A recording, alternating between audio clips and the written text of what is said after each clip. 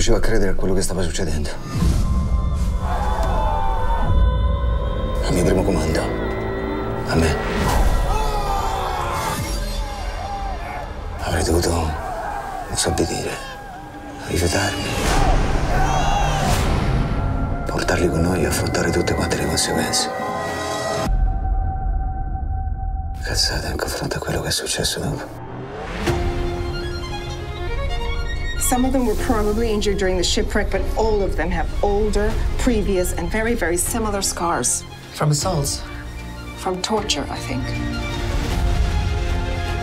Pare che vogliano riportarli in Libia.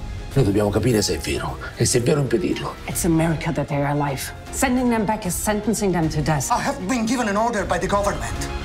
I'm not the one sending them back. What you know about hell? Have you seen it? Have you been there?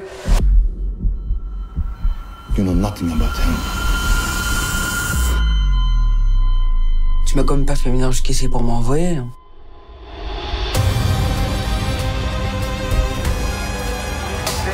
There are 5,000 people on this ship.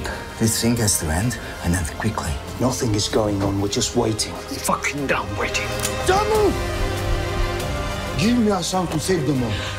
That's what I'm asking for.